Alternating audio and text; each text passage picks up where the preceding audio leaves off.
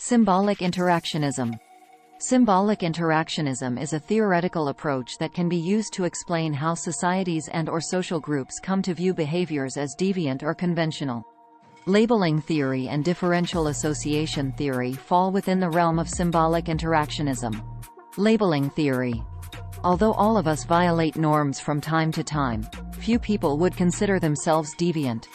Those who do, however, have often been labeled deviant by society and have gradually come to believe it themselves.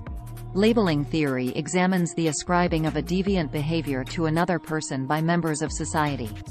Thus, what is considered deviant is determined not so much by the behaviors themselves or the people who commit them, but by the reactions of others to these behaviors. As a result, what is considered deviant changes over time and can vary significantly across cultures. Watch this video for an example of how labeling theory is applied in the case of a cancer patient who is interested in using medical marijuana. https://youtube.be/qhsvzz1pnm0. Sociologist Edwin Lamert expanded on the concepts of labeling theory and identified two types of deviance that affect identity formation. Primary deviance is a violation of norms that does not result in any long-term effects on the individual's self-image or interactions with others. Speeding is a deviant act, but receiving a speeding ticket generally does not make others view you as a bad person, nor does it alter your own self-concept.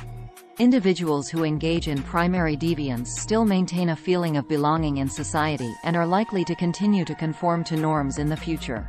Sometimes, in more extreme cases, primary deviance can morph into secondary deviance. Secondary deviance occurs when a person's self-concept and behavior begin to change after his or her actions are labeled as deviant by members of society. The person may begin to take on and fulfill the role of a deviant as an act of rebellion against the society that has labeled that individual as such.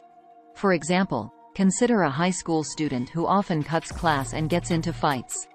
The student is reprimanded frequently by teachers and school staff, and soon enough, he develops a reputation as a troublemaker. As a result, the student starts acting out even more and breaking more rules. He has adopted the troublemaker label and embraced this deviant identity. Secondary deviance can be so strong that it bestows a master status on an individual. A master status is a label that describes the chief characteristic of an individual. Some people see themselves primarily as doctors, artists, or grandfathers. Others see themselves as beggars, convicts, or addicts. Differential association theory.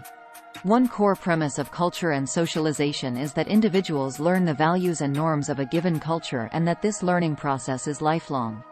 This is particularly helpful when we think about deviance because differential association theorists apply this core premise to deviance. How many of you have committed a deviant act with someone else? A sibling? A friend? Consider something like underage drinking, which often occurs with peers and/or with older siblings. By the time many students arrive on college campuses, still underage drinking has become normalized so that it seems everyone is doing it. In criminology, differential association is a theory developed by Edwin Sutherland, 1883 to 1950, proposing that through interaction with others, individuals learn the values, attitudes, techniques, and motives for criminal behavior. Differential association theory is the most talked about of the learning theories of deviance.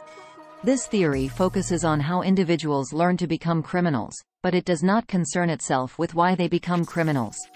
Differential association predicts that an individual will choose the criminal path when the balance of definitions for lawbreaking exceeds those for law-abiding. This tendency will be reinforced if social association provides active people in the person's life. The earlier in life an individual comes under the influence high-status people within a group, the more likely the individual is to follow in their footsteps. This does not deny that there may be practical motives for crime.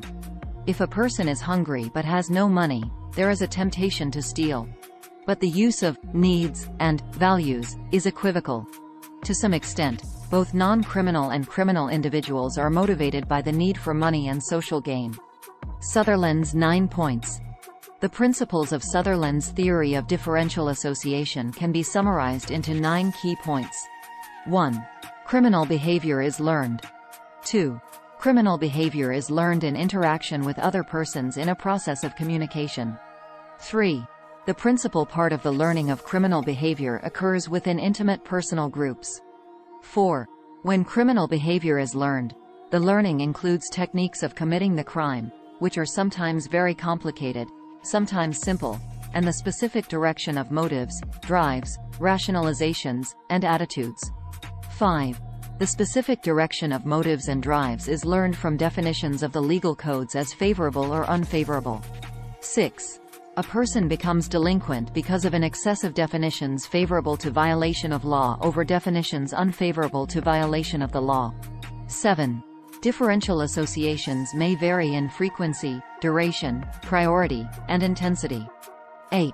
The process of learning criminal behavior by association with criminal and anti-criminal patterns involves all of the mechanisms that are involved in any other learning. 9.